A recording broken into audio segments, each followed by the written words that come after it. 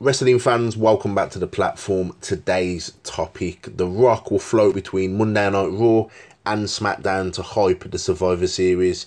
During the Matt Pro Wrestling podcast, Andrew Zarian reported that he was told by someone in Fox and the USA Network and WWE about The Rock Survivor Series plans. It is also very likely that The Rock's return won't be a one-off deal for the WWE. I can tell you this: USA Network tentatively wants him on Monday Night Raw.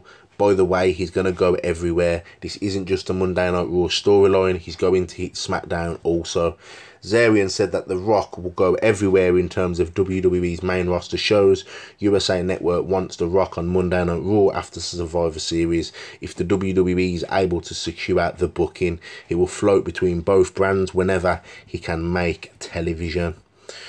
Wrestling fans, The Rock coming back for a full-time schedule don't make sense, so take this with a grain of salt. It was not confirmed that The Rock will wrestle at Survivor Series. In fact, Zarian seemed inclined to believe that Dwayne Johnson will show up at Survivor Series for one reason: there will still be an expected WrestleMania match with the Great One.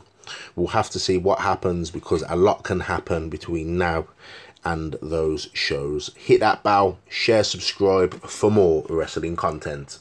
Peace.